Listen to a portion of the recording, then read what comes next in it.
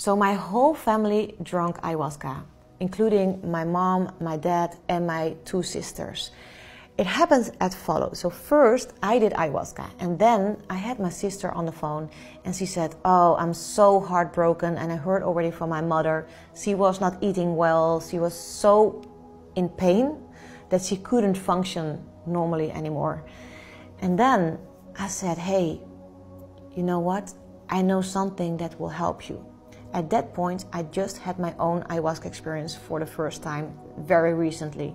But it was so beautiful, beyond my imagination, that I thought you can only have a good experience, not knowing what is also possible. So I took her there, and I can tell already this ceremony with ayahuasca healed her pain. Yeah, in one night. She changed overnight. And it happened like this. So she did no research about ayahuasca.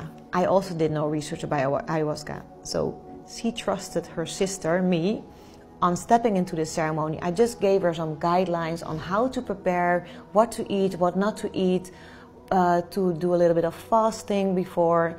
Then we came to the ceremony. And as I said, I did not know that you could also struggle during an ayahuasca ceremony, because I did no research.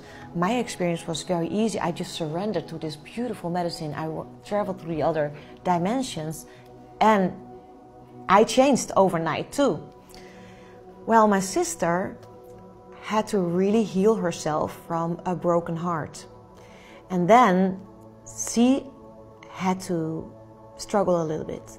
The part that was giving her the suffer of ending her relationship was a part of her ego, and this part of her ego had to die. So sometimes you hear that there is a ego death experience in ayahuasca.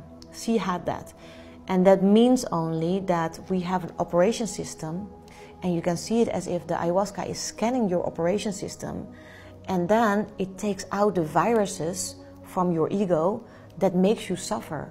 And you get more understanding on why certain things happen in your life and why certain things have to end, for example. But it also is making a new structure so you can have another perspective and you feel different. My sister had an operation in this way, that part that made her suffer had to die. So in her ceremony, she completely died, and she was so afraid. Also, she was not eating anymore, so during the ceremony she really wanted to eat, which is not allowed during ayahuasca ceremony, but she was so, it was exactly the mirror that she needed to have. Like, I want to eat, I want to eat, I want to eat. So they gave her a little bit to eat, some fruits, and she also stepped out of the group because she needed more one-on-one guidance. And then she thought she would stay in this ayahuasca experience forever. She had to die, and that was so intense for her. And during her death, in my journey, later on when she was next to me in the ceremony, I saw her dying. So I learned that if someone dies, like my sister, she would stay with me. But it was such an intense moment between 2 sisters. Our journeys became one.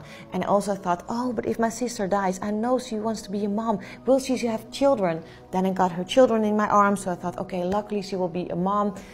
And I also want to say, she never died physically. It was just only symbolically.